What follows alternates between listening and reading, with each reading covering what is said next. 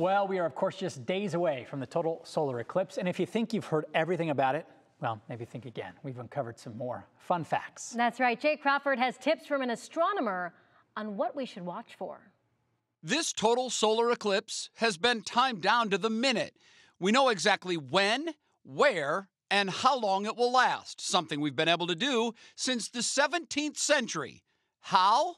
By understanding different astronomical cycles. This includes the Earth's rotational motion on its axis, the moon's orbit around the Earth, and also the Earth's rotation around the sun.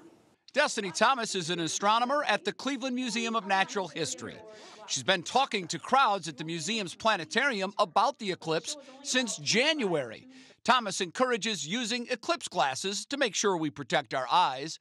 The last thing you'll see before totality is an effect called Bailey's beads. So this is where the last few streaks of the sun's light are sneaking past the moon, going through the peaks and the valleys on the lunar surface. And then once that concludes and you see one large bead of light, you know totality is right around the corner. During totality, the sun will show us things we normally can't see with the unaided eye. We're going to be able to see the sun's atmosphere. So that beautiful halo that we see, that's called the corona, the sun's upper atmosphere. Now, if you're able to have equipment that gives you a magnified view of the sun, you'll also be able to see the lower parts of the sun's atmosphere called the chromosphere.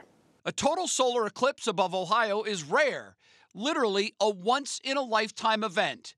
But it has happened before and will happen again. The last time we had totality in Ohio was actually during the year of 1806.